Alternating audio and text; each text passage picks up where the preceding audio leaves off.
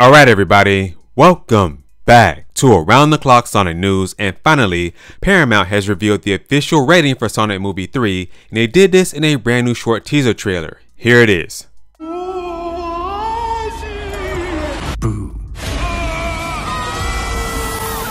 That actually is real scary. Alright, so that was pretty funny, especially the part where they have Shadow saying boo. Pretty funny, man. But as you can see at the end of this little short teaser trailer, at the bottom of the screen there, you have rated PG. So Sonic Movie 3 is rated PG, parental guidance.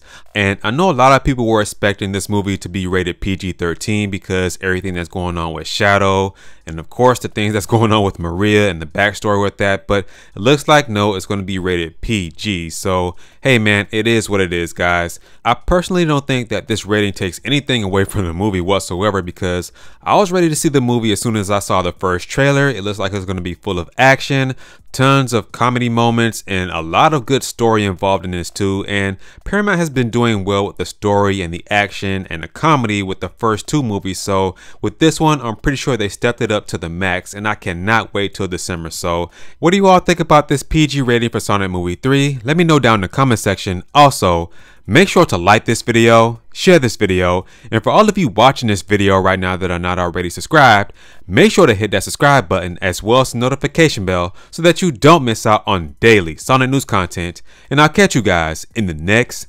video.